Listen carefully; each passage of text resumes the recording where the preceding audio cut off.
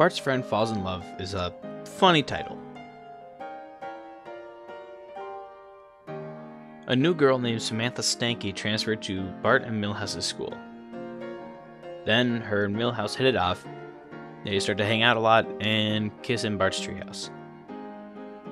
Bart grows jealous of this because he doesn't get to hang out with his best friend anymore. So eventually, he gets Samantha in trouble, so she has to transfer schools again to an all-female school and is forced to leave Milhouse. In the end, Milhouse and Bart go visit her at the new school. Meanwhile, Lisa is scared of Homer dying because of how unhealthy and overweight he is.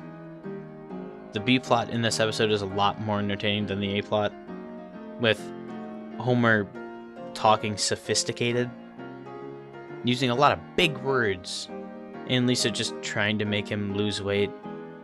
It's more fun to watch than Bart being jealous, because nobody can understand what Homer's talking about, not even Lisa. Also, Milhouse is victim number 4.